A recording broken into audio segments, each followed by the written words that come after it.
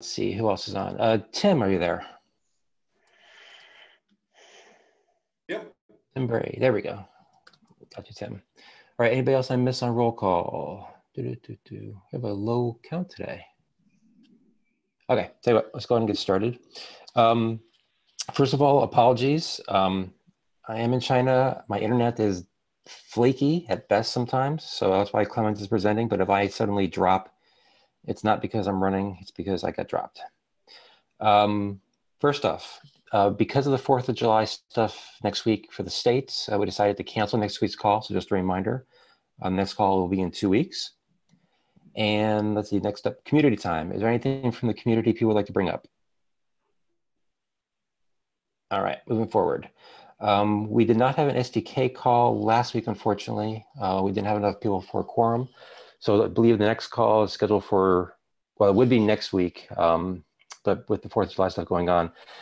I'll send out an invite to have one the week after, if you guys are okay with that.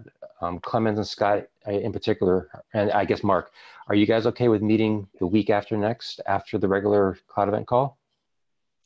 Yes, and that would have, and that's the last chance before my vacation, and so we should definitely meet because there's stuff to resolve. Yep. Yeah. Okay. Because there's Mark, I have a PR for SDK guidelines that we need to discuss. Yes. And we can't have that on this call, but we have to talk through it because there's contentious stuff, and then we need to talk through the contentious stuff. Yeah. I'm actually on PTO that day, so I won't be making the calls. But please feel free to meet without me. Okay. Scott, you can make it, right? Yep, I'll be there. Okay. Okay, cool. I'm out next week, so it's better for me. Yeah. Okay, cool. I'll make sure there's an invite for that week or for the 2 weeks. Cool. All right. Obviously, this week I'm in China because of KubeCon China. I did present the cloud event stuff, the serverless working group stuff. Nothing eventful happened. It seemed to go really, really well.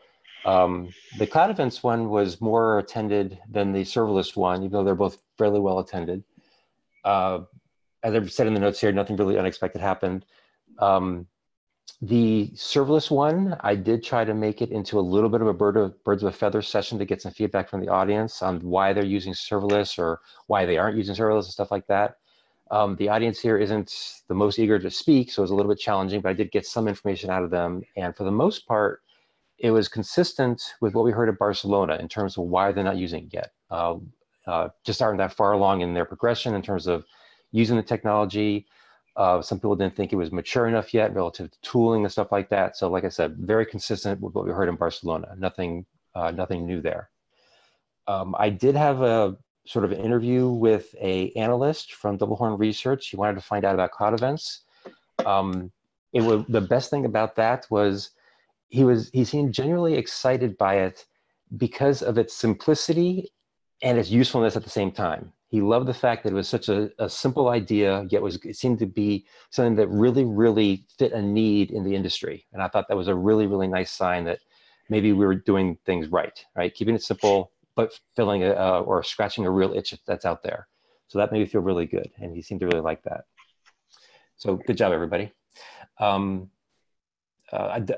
the serverless working group meeting or presentation, I can't remember the gentleman's name, but there was a guy here from China who approached me and said he wants to participate in the calls, but the time just is not AP friendly. And obviously, midnight is not great.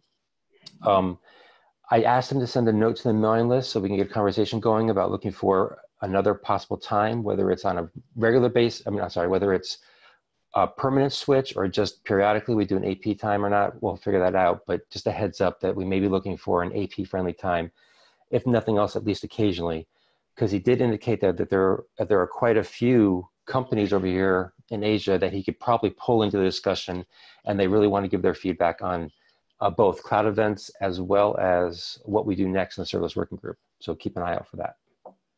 Yeah. Right. So Doug, does that tie into some of the questions around voting and governance of having to be here?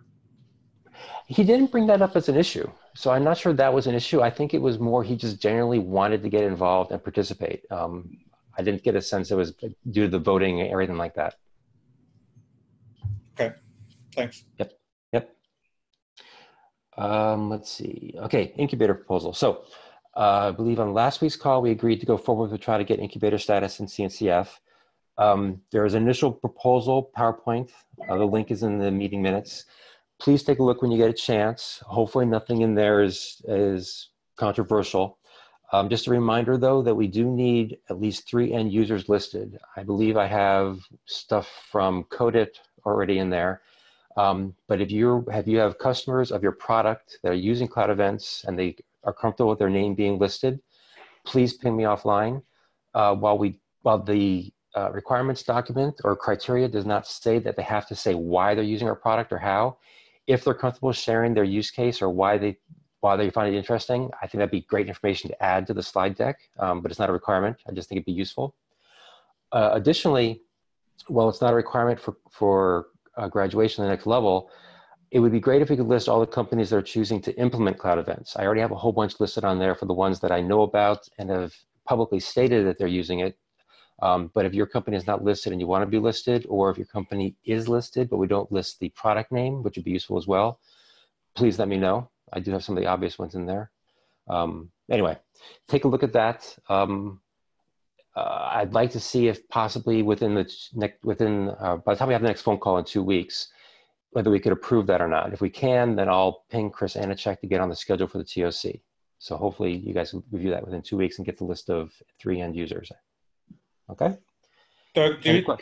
do we need to have like a beginning slide that says, here's what Cloud Events is, or at the end, look at here's next steps, futures in this deck, or is it strictly about the graduation criteria?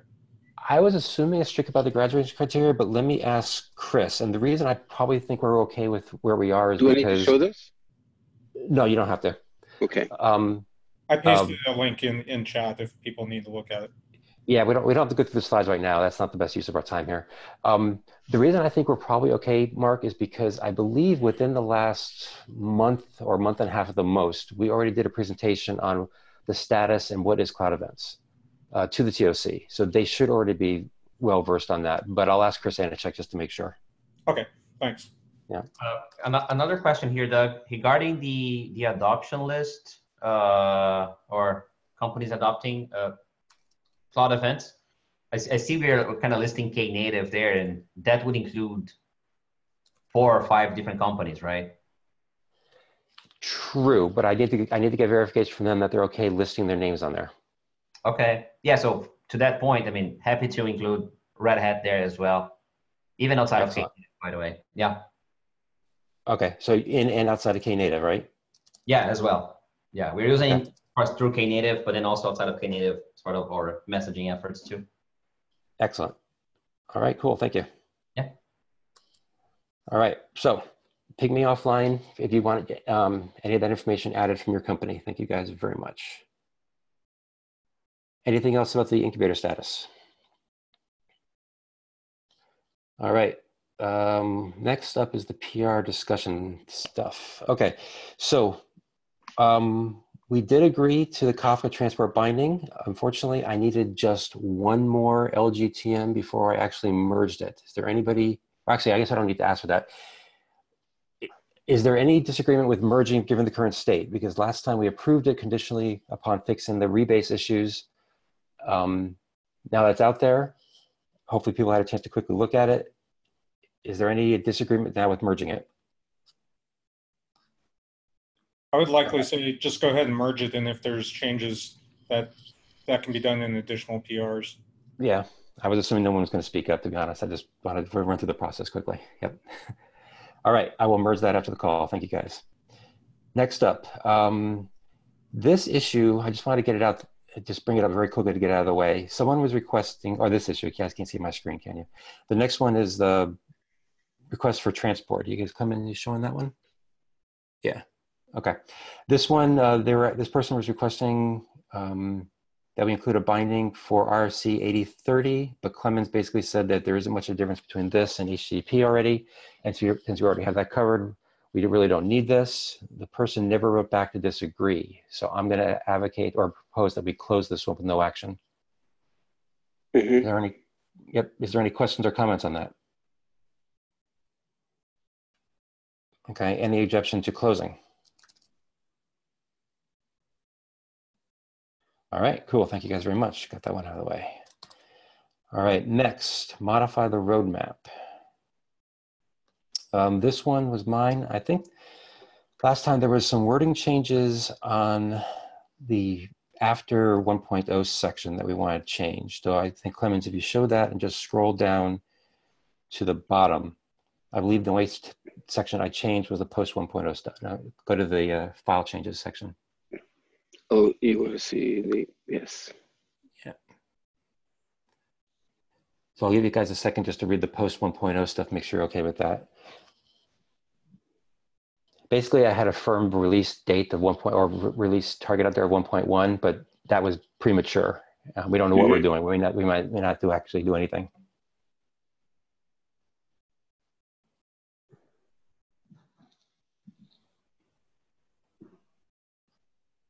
No.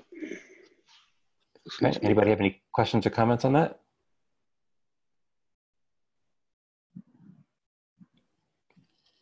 Okay. Is there any objection to adopting this PR then?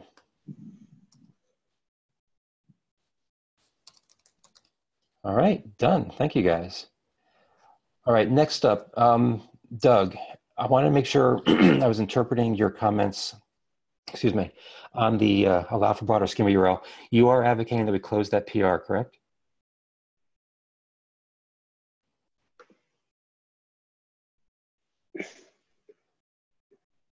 Doug, you there? I see you came off mute, but you may be double muted. Yep, I was double. Yeah, that's fine. We can reopen it when it becomes an obvious issue. Okay. All right, cool. Just want to double check. Thank you. I will close that one. All right, okay. Next, fix some typos and grammatical errors. Actually, we can skip that. Scott already approved that one. It's just typos and stuff. I'll give you guys to the end of the call. If you see anything in there that you think objectionable, and I think it's pretty obvious, I won't merge it, or we can bring it up, but otherwise I'm going to merge that one after the call. It seems straightforward, so we don't need to waste time on that. Let's jump to one that's much more exciting. Added data payload. I don't believe James is on the call. No, he's not. So Clemens, I know you've had some time to look at this one. I was wondering if maybe you could talk to what he's trying to do here and then lead the discussion on whether you think it's a good or bad idea. Yeah, so this was a fairly broad change, and now the changes are less. So effectively what James says is data should not have any type. And so we have already identified that data is different from context attributes. James was initially objecting to data being called attribute altogether, and then went on a giant edit of everything to change it to attribute to payload everywhere. Then apparently he reconsidered and he's leaving that as attributes. But it's effectively, he's changing and this is where all the deletions are, effectively he's saying that it has no specified type, but it needs to be encodable as binary.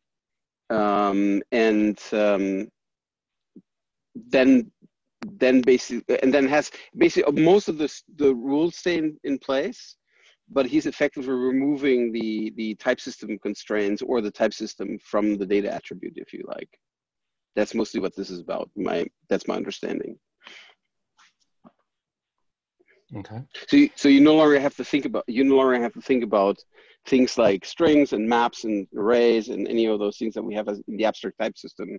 The abstract type system would further only apply to the attributes, the context attributes, but data would be exempt.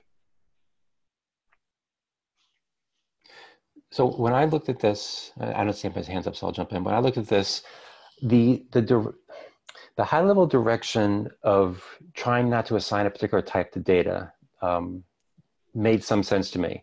The part that I honestly got a little lost on in the text was the entire discussion about making sure that it can be encoded as binary under certain conditions and not other conditions, stuff like that. And I think I just need to go back and reread it more carefully to fully get it through my head. But I was wondering what your opinion of all that stuff was, Clemens. Do you think that that makes sense, or is there something funky there? So, well,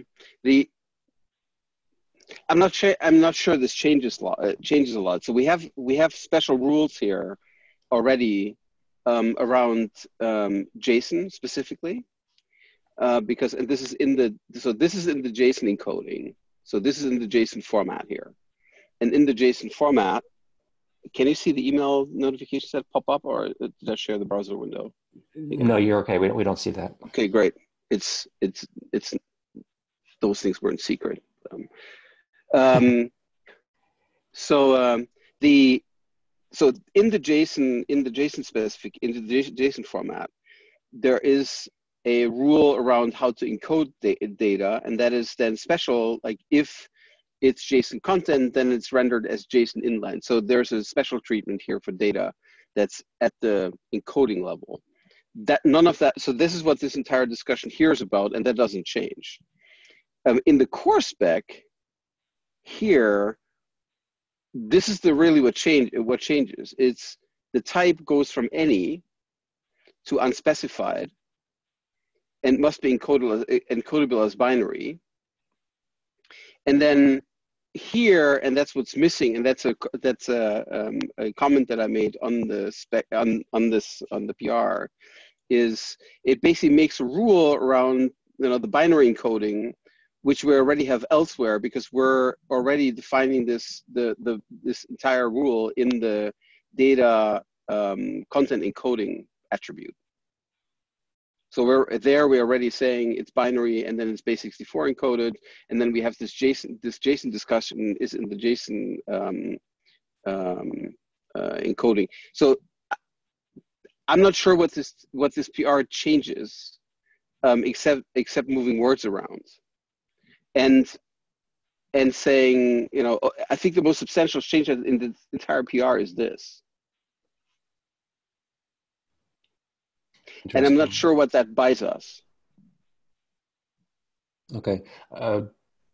So Tim's hand is up. Tim, you want to go next? Yeah, I'm also baffled. What problem is this trying to solve? I just don't get it. Yeah, see, that's what I'm also baffled about. Like, so there's a long and drawn out argument that's being made in this PR discussion, and then there's an issue, which is like, which is arguing why the attribute type system cannot apply to the data element, because the data element is not like the others. But I'm not sure this PR solves anything real at the interop front, right? We could just as well say, well, it needs binary, but then the special handling that we do for JSON, where we can go and take JSON data that's inlined, well, that would no longer work, because we then need binary, and we need to have map already as a base type, because that's how we do this. So I don't know what this solves. I've just been defending it because Doug told me to. So thank you for blaming me. I appreciate that. So okay, I thought there was a particular scenario in which James was saying that things might break down, where a receiver may not necessarily know how to decode the data type, and this was a way, or the data attribute, and this may be a way to resolve that. Yeah, but I don't think that's true, because we already added the data content encoding, which effectively indicates that this is a binary and it's base64 encoded, and that's the case where, like, if you can't tell what this is because it's not a string, or it's not something that you can go and interpret as a string, or decode from a string, where we have our string, we have the canonical format for all of our data types. So you can go and take a look at this. You could even infer the type from it if it's a string. And in the case where it is inlined and it is a binary, then we have the data content encoding indicator that will then tell you, hey, this is base64, so you know. So I don't think there's really any case where there is a doubt, and there's no case that I could see where there is a doubt that where this PR would go and change it. So can you go back to the comments, the comments section on this PR? Yes. And look at and then click on the link to the 261, the very first comment. I want to go back to the issue that he claims this is trying to address and see whether you guys agree or disagree with his premise.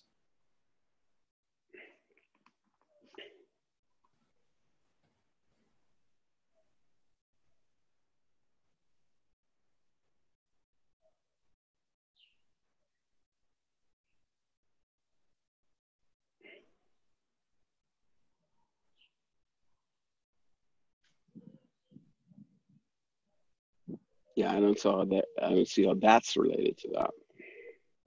Well, let's start out with the first question there. Is he correct that this is not a map, or that's not valid for data?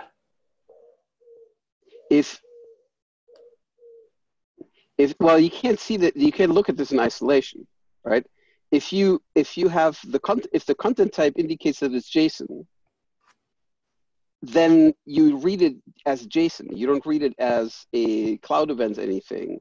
If the content type says this is JSON, which means application/JSON or text/JSON or whatever plus JSON, then you go and take a look at the data field, and then you interpret everything that's in there as JSON. That's what the JSON format says. So this is legitimate. This is fine, right? If it's not indicating JSON, well, then it's a map, and then that's false. Then that's incorrect because we haven't defined a Boolean type. Okay, so is it a string that is then interpreted as JSON, or is it a binary that's interpreted as JSON? So if it doesn't have quotes, it's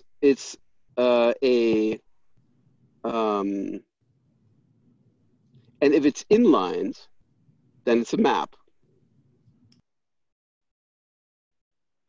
I mean, if it's a data content type JSON or application JSON or something plus JSON, then this has to be right. And yes, and then that is right.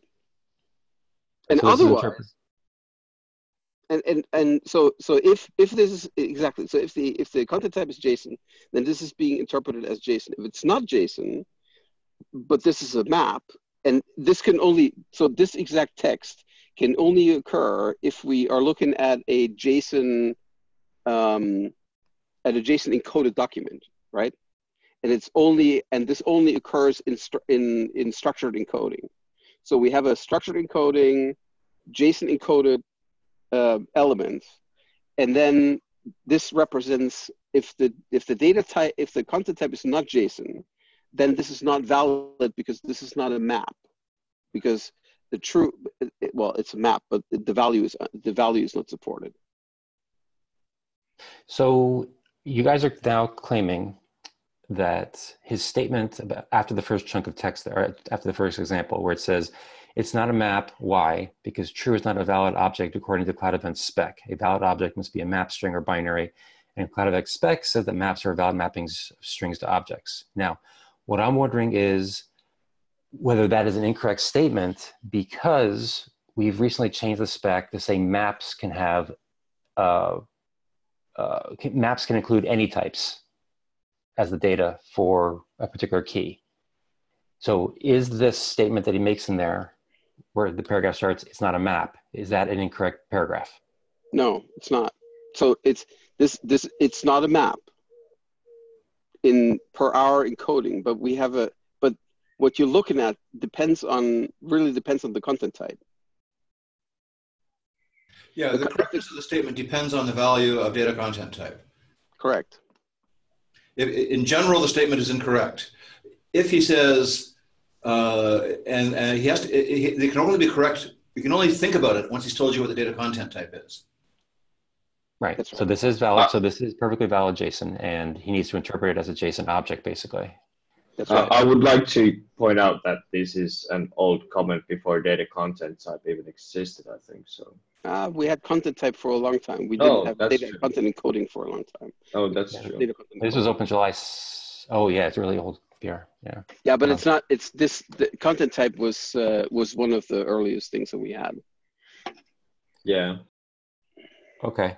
Well, okay. Let me put it this way: is there anybody on the call who understands, either understands or agrees that there is an issue in the spec, that, or understands what James is trying to get to? Because I think we need, based on what I'm hearing, I think we need to go back and have a conversation with James about really what the issue is and whether that issue actually exists before we go make change to the spec. Because I'm not sure I'm getting the sense that everybody understands what James is worried about. So this is Klaus. Yes, Klaus.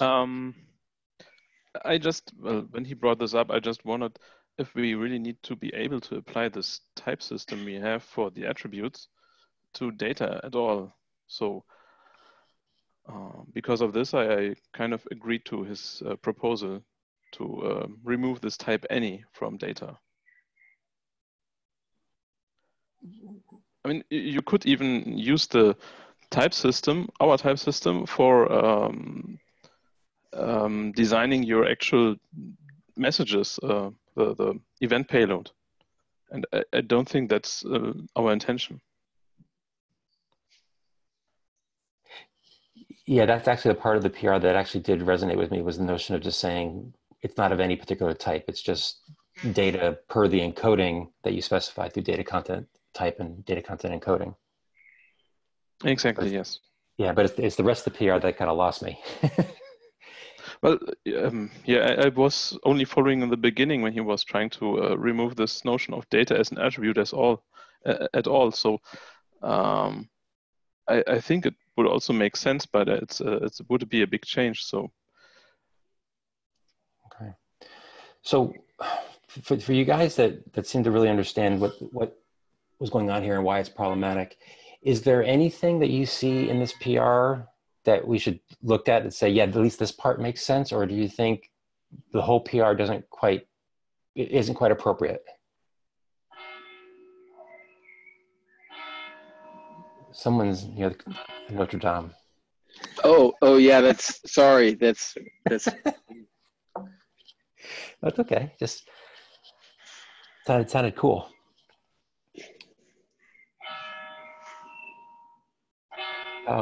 Okay, so is there? Well, I definitely don't want to close the PR without him being able to talk to it. Is there anybody who advocates for this PR in any way? I advocate for the data payload not being any type and not constructing data payloads out of our type system. Okay.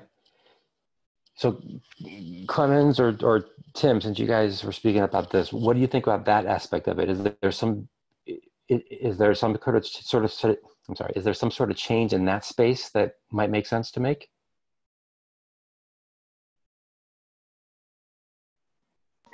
I'm sorry about the bells in the background. Okay.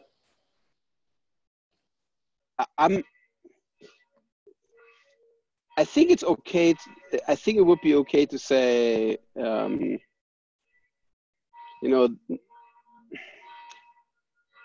I have no strong objection. Let's put it this way: I have no strong objection to say that the type system doesn't apply to data, and that data needs to be, you know, binary or string or special. But then you're quickly back to the normal type system, because ultimately what the type system is strings or binary.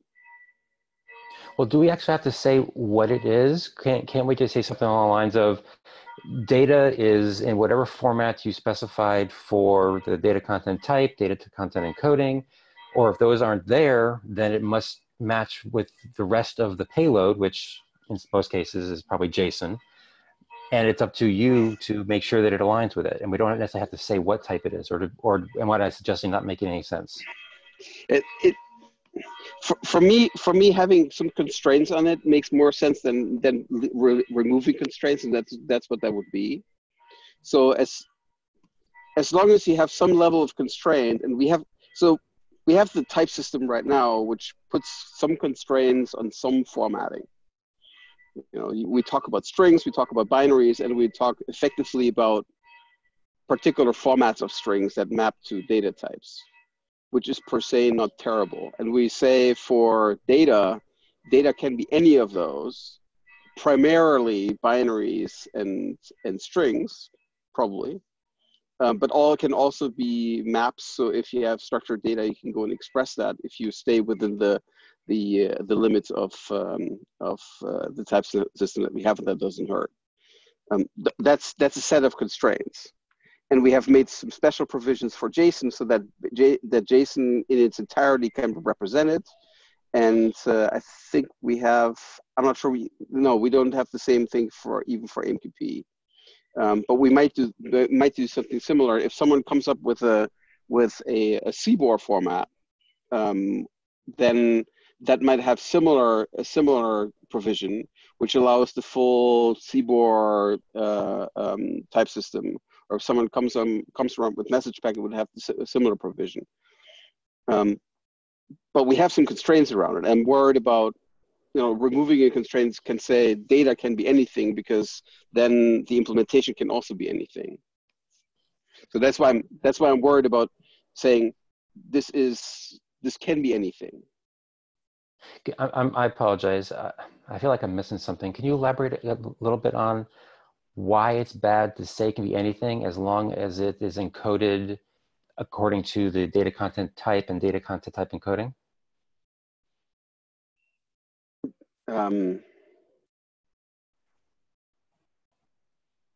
Because then it's effectively, then you have to treat it as opaque and binary at all times.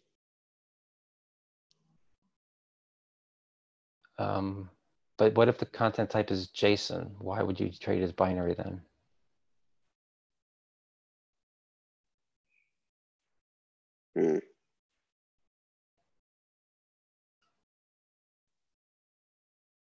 Right. I mean, it seems to me that data can be pretty much anything because it's whatever business logic you have. Yes.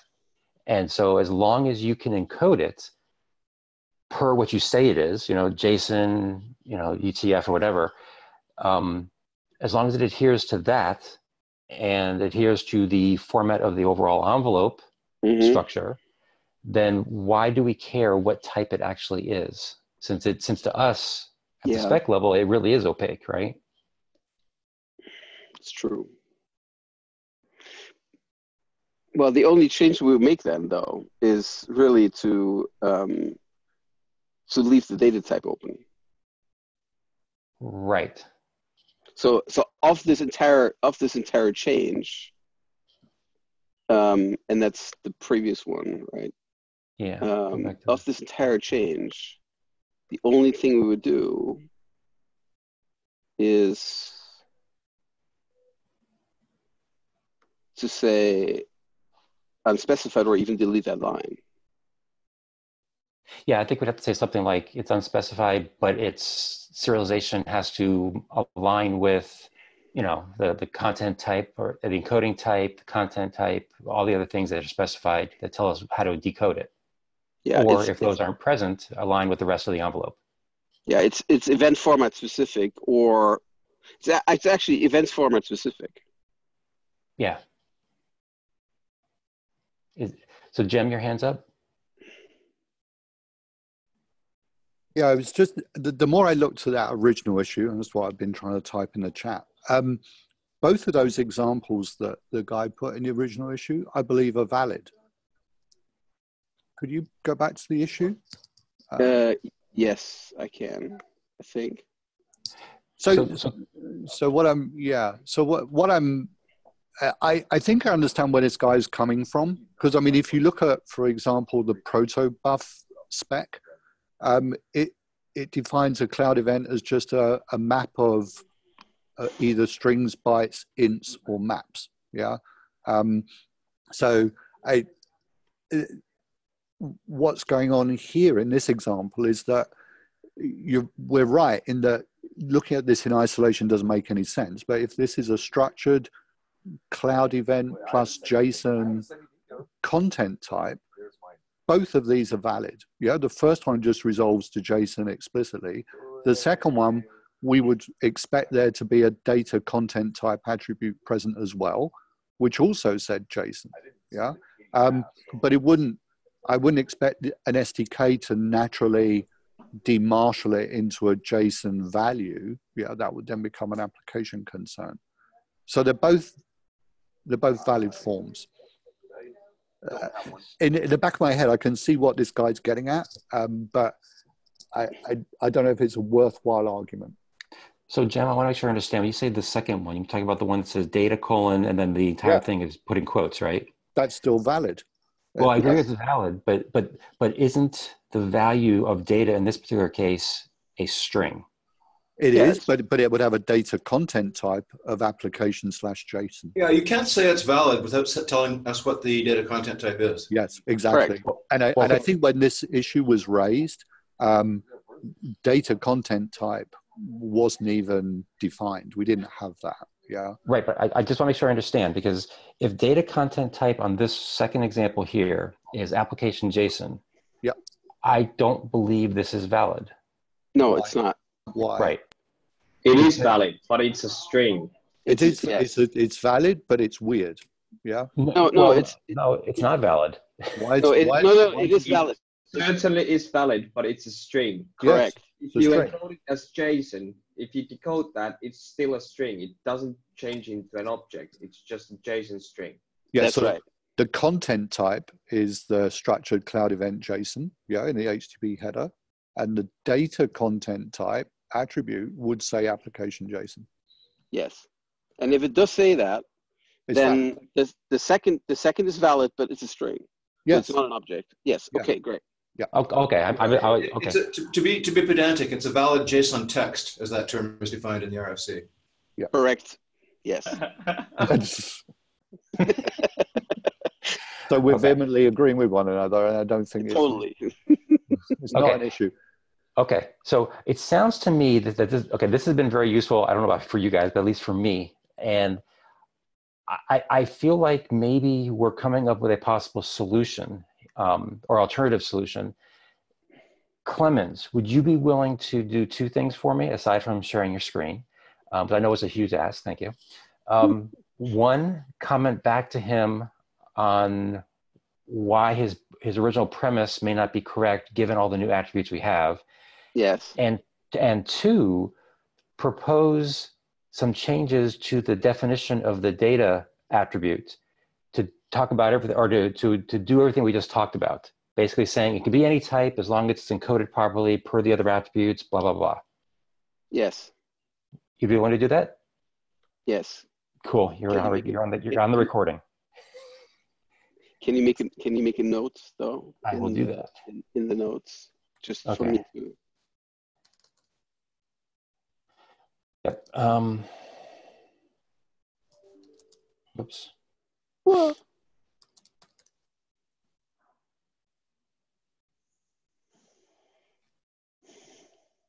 Thank you.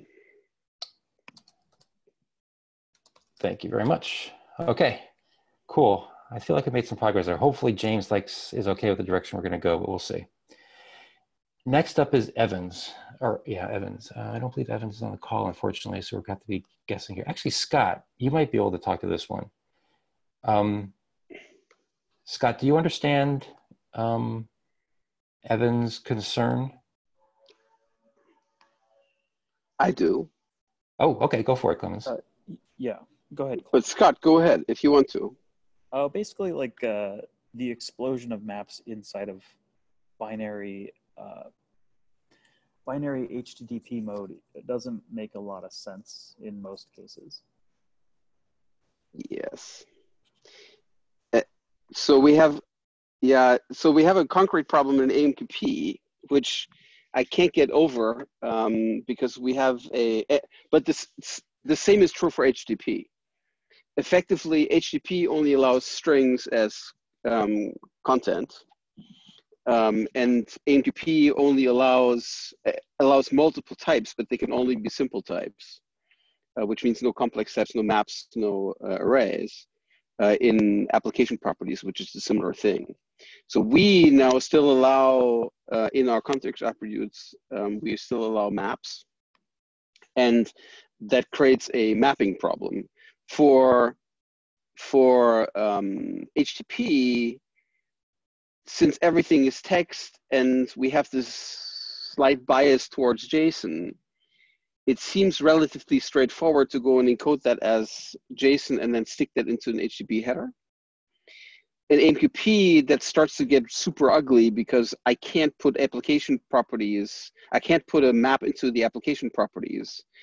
And the only workaround, and we've discussed this amongst the AMQP folks, the only real workaround we can think of is to, since we can't amend the spec, that ship has sailed, would be to stick JSON into the attribute, and that then becomes really weird because we have our own type system, and all of a sudden you have to use a different type system, and that's all super ugly.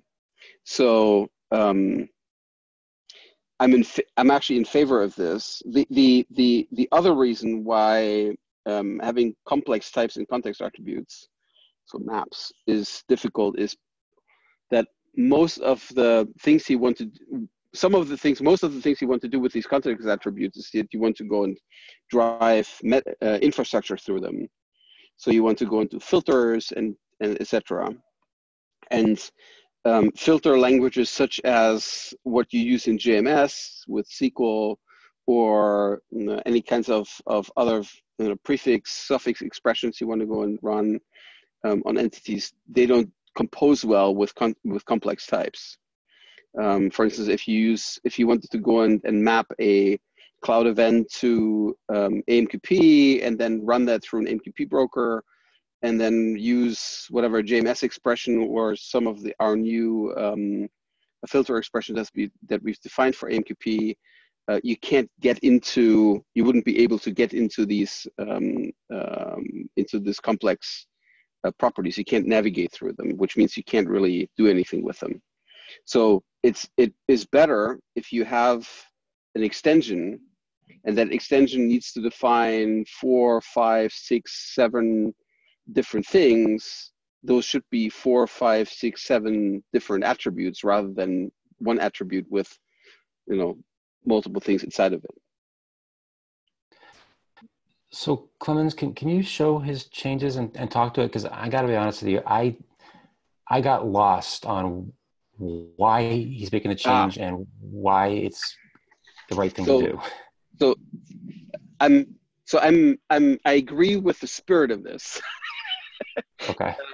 I haven't any context distinction that I'm not bought into, and so this is not something I think we can go and approve now, because I haven't really understood that yet.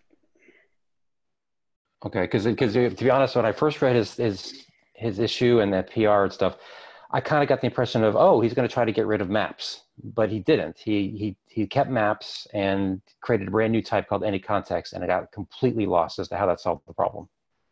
Yeah, this needs work, and I haven't spent the time of because it's relatively new, I think.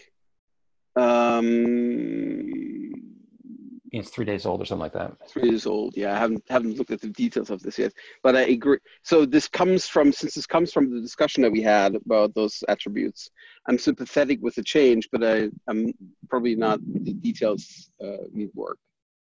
Okay, Tapini, your hand's up. If we want not to use the map type for context attributes, which is starting to sound quite safe, unlike I thought at first, can't we just remove it altogether? What would we use it afterwards for? Yeah, that's right. I think there's much of a reason to keep it then. So that also solves problems with the data. It can still be any type afterwards because it can't be a map. Correct. Not so much. That makes matters. That simplifies matters. So if we just throw out map, then that would indeed help. So I apologize. I'm confused. If we throw out if we throw out map, yes. How does someone define, say, an extension that is basically a structure? You can't, because the extension is an attribute, and the attribute can't have the map as a type, because the extension is just metadata, and the metadata needs to be evaluated by infrastructure. And if the infrastructure most commonly doesn't know how to deal with complex types, which is how things are, then that extension probably won't help you. So the extension should, instead of defining one structure, it should define 2, 3, 4 fields, like what we do with trace parent, trace context in for the tracing, right? That is conceptually that's one structure, but it's been separated out into headers, and that's what happens throughout the entire, like the W3C trace context specs defines those 2 fields, and they always go together. Okay. So I personally, I'm okay with that direction, because I do think it makes life easier. The reason I'm bringing it up though is because I don't want to open up sore wounds, but when we had the entire discussion around extensions, one of the things we talked about was, oh, if someone wants to have a complex extension, basically a structure, that's okay, right? Go ahead and create a bag, in essence. Remember that discussion? And inside that bag, you can put everything you want. And at that point in time, we did say, well, it's up to you. You could have a choice. You can either create a bag or a structure, or you could put all the things in the bag as top-level attributes, and you can prefix them with the word foo, right? Everybody starts with foo. They all then semantically are in a bag. It just doesn't look like a bag. And everybody was okay with that. And now what we're basically saying is, nope, sorry, we're going to get rid of the option of doing bags. And if you want to conceptually group things together, do a fancy trick like having all your extensions start with the same the same prefix, right? Yeah, but we started with a world where we had 2 bags, and we needed to have a way to express bags. Then we effectively banished the bags completely out of the core spec and relegated the bags to the extensions. Right. And I think what we're saying now is, well, you know, we already banished them here, so let's banish them everywhere. And if you haven't, I'm okay with that. I just want to make sure that everybody understands the ramifications here. And the opposition against that, like since we've now evolved some and we've started to implement, I think there were theoretical objections against it, and now that we've written some code and see that stuff works even though we don't have bags. I think it's okay to go and take that step now and to go get rid of them altogether. Okay, so Jem, I'm going to pick on you. Oh, good, your hand's going up. But one question or one statement. Technically, someone could still support bags. It's just they would have to do something like encode it as a string. And from our perspective, it looks like a string, but they can still decode it as a structured map or whatever they want. Correct? Sure. Why not? Right. Just want to make sure. Okay. So Jem, you're first, and then I'll hit Tapini. Yeah, I mean, I understand the driver for this. If there was any way we could keep this sort of bag concept for extensions, I think it's quite powerful. Even if we limit it a bit more, because I think that may have been Evan's original concern that, the way it was originally defined, I could create an extension which had, numerous deep nested maps. If we would sort of come up with a more limited definition of an extension so that we could still create a map, but maybe just a map of strings or something, so that we can create some level of encapsulation. That would be my wish. Okay, Tapini, you're up next. Yeah, originally I was also going to note that the bag idea is going to be thrown out the window with this one, but I think that there's a lot of different workarounds to having maps, not just prefixes or just 2 fields, also like forwarded for type situations where you just do comma delimited lists. There's a bunch of workarounds. None of them are as pretty as maps or as powerful, and that's what bugs me. And I think that's what Jem was talking about. But on the other hand, trying to create something that's not maps but solves the same problems feels like that's going to be an infinite rabbit hole that we never get out of. And it doesn't really serve interoperability that much because it's something new we define.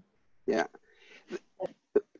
My main concern is that they cause trouble in mapping into transports, and that is, in HTTP you have to put them into a string. In AMQP we have no choice but putting them also effectively into a string, or the AMQP transport would even have to go and do its own encoding trick. That will then have to preserve the map in some way. And if we just say, you know what, if you want to have structured content and you write an extension, well, define in that extension how you want to have that structured content serialized. And if that's a JSON string, a string containing JSON, well, that's fine. Okay, so we're running a little low on time here. I don't think we're necessarily come to a conclusion here. What I'd like to do is continue the discussion in the PR itself, but it sounds to me like we have a couple different options. One is keep things as they are. Another is go the way of Evan's pull request. Another option is to keep maps, but only make them one level deep. Another option is remove maps entirely. Is that correct? Are there other options I'm not thinking of? Okay. Okay, so what I'd like to ask is everybody please think about this. I'll add a comment to the PR talking about our discussion here a little as best I can summarize it.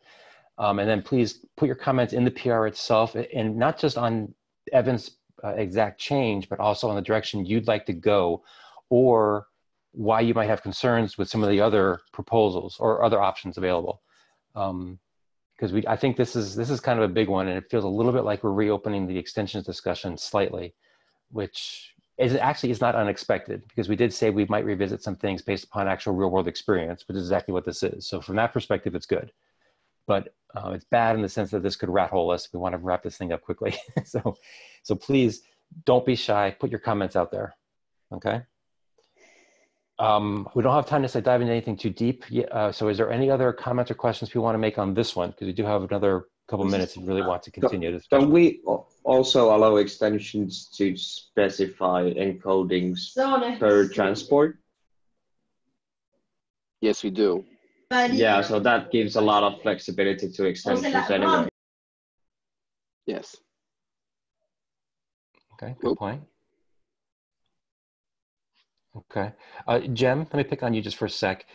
It would be useful if you could make your comment in the PR directly as well when you get a chance, so people understand why, not just that you want to use bags, but why you feel like that would be better than just doing a prefix kind of thing and keep everything flat, that kind of stuff. Okay. Okay, appreciate that, thank you. All right, with that, is there any other topic people want to bring up that's not having to do with Evan's PR, since we have another 3 minutes? Okay, in that case, Mehmet, are you there? Mehmet? Yes, I am here. Oh, there we go. Okay, gotcha. Anybody else I missed for the attendance list? Okay, so since we're not meeting for 2 weeks, even more so than normal, because we are trying to wrap this thing up, please, please, please look at all the open issues and PRs in particular and comment on them. Don't just assume, I don't want to just assume that no comment means you're okay with it. Please give an explicit LGTM on there, because I need to know how you guys feel about this stuff, and that will help move the discussions along. Obviously, if you do have questions or concerns, please bring those out, because I don't want this 2 weeks to go by and not have a whole lot of work done. I'd like to see if we can resolve as many of these things on the next call as possible, because I know a lot of people are anxious for us to wrap this thing up. All right, and a reminder, we will have an SDK call in 2 weeks after the normal Cloud event call. Okay? Anything else people want to bring up? This has been Eric hiding behind the 206 number. Oh, Eric, thank you. Sorry about that. We were going through the Rockies. And sounds good. All right, thank you. Anybody else that I miss? All right, cool. In that case, Clemens, thank you very much for sharing your screen. I appreciate it. Sure. Thanks, everybody. Yep, and we'll talk again in 2 weeks. Everybody in the States, at least, have a good holiday next week. All right. Bye, everybody. Bye. Bye. Thanks for the crispy clean Microsoft quality. Yeah, you're complimenting him, but then indirectly picking on me. I know it. All right, bye. Okay, bye, guys. Bye.